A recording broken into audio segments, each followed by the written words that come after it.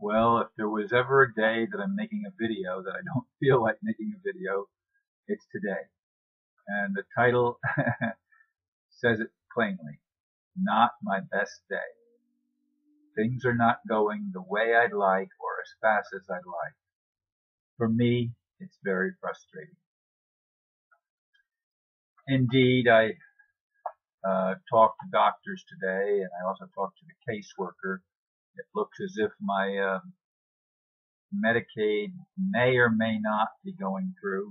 I mean, without the Medicaid, of course, I'm going to be figuring out and getting hit with all these collection agencies of trying to collect medical bills, of which I've got several thousand, tens of thousands. One of them is 19,000 by itself, and that's the one for Shands with all the doctors combining into the Shands statement. And it's very frustrating that I keep getting hit for these bills, and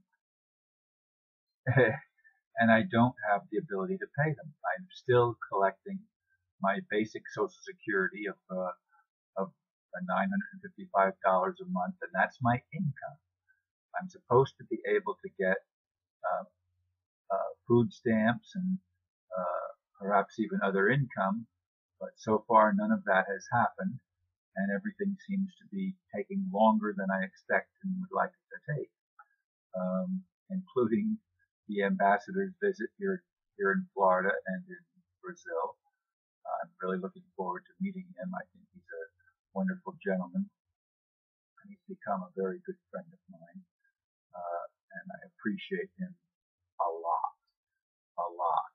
Although I have not seen the materialization of some of the monetary things that I'm looking forward to getting, so that it would ease my load and enable me to pay some of these debts or to offset them, or however they're going to be handled.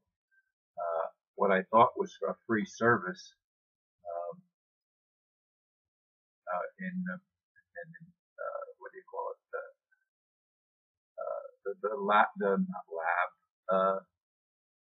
the system, the health system that I've been working with, that I've signed up with one of the doctors, Dr. Robinson.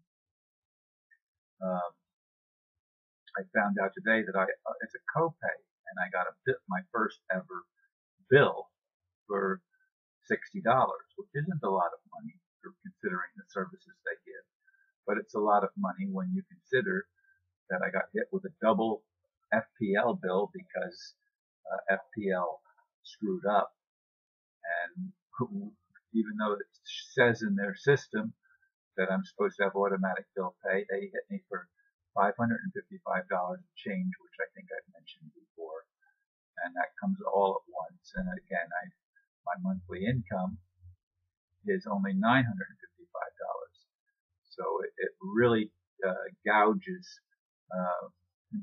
my availability of money. And I'm sorry, that maybe shouldn't frustrate me, but it does. And it also frustrates me that last week they did a procedure where they drained the fluid from my lungs, about roughly 3.5 liters of fluid from my lungs, and I felt better than I have felt in a long time. Beginning Monday this week, I began to have shortness of breath, which to me is indicative of the fluid building back up in my lungs. And it's because the doctor decided not to do the changes in my heart that would increase my heart rate and enable me to pump blood better in my body, and enable me to return to more of a normalcy. And it includes a pacemaker and something else of an implant that would regulate my heart, so that I could accomplish a level of normalcy and stop the buildup of fluid. Obviously, that didn't happen. I still have fluid. It seems to be increasing in my legs, especially my right leg, although it's present in my left leg too, but not to the same extent as the right leg. Anyway, all of these things seem to be cascading upon me, causing me to rethink a lot of things and to have a more negative outlook. My daughter says, Dad, you're always going to have to face positive and negative. Sounds like my son. Well, I'm sorry.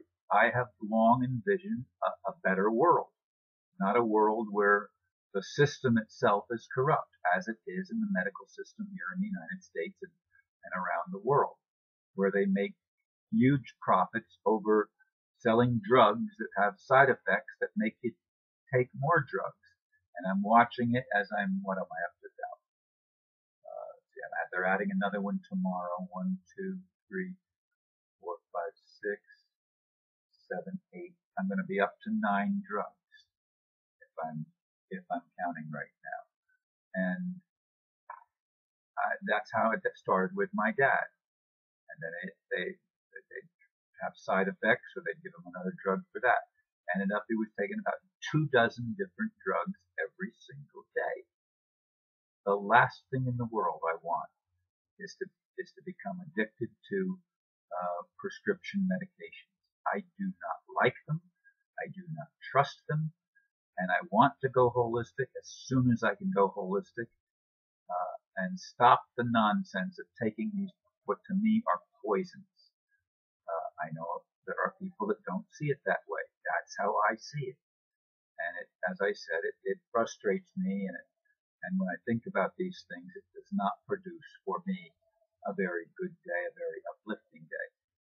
And so perhaps you listening to this video, those of you that choose to listen, will either empathize or say, Ron, get off it, or however you're going to react.